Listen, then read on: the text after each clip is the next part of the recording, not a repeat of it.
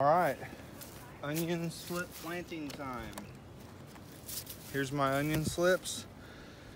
Didn't turn out as well as I'd hoped, but we're gonna plant what we got and we're gonna see how they go.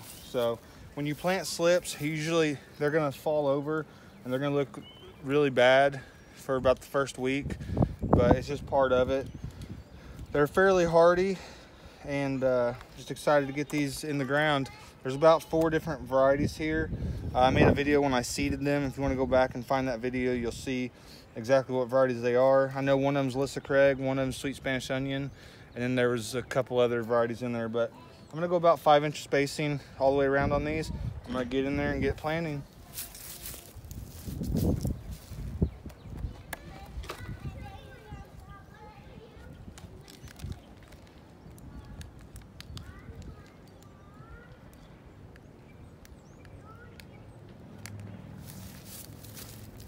So onions are really hardy and durable when it comes to pulling them apart. So as you can see in that one cell, I've got 1, 2, 3, 4, 5, 6, 7, possibly 8 plants in there. You just unravel the roots, try to break as little as possible, and I like to plant them right until the white is no longer exposed.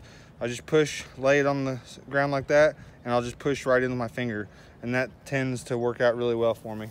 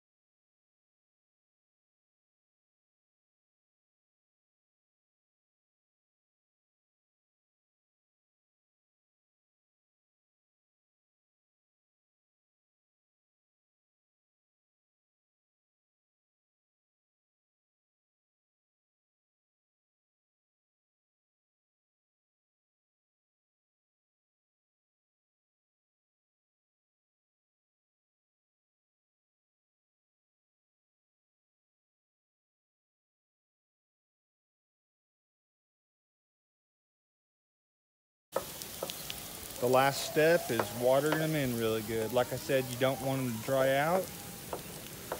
That'll be the worst thing for your newly planted onion plants, so you want to give them a good drink afterwards. That's all there is to it. They should start taking off in a couple weeks. After about 2 to 3 weeks, you can start hitting them with the high nitrogen fertilizer. That's the key to big onions. You want to hit them with some high nitrogen until they get to the bulbing phase, which is usually when they get 7 to 10 leaves, and then you want to cut off all fertilization. Have a great day.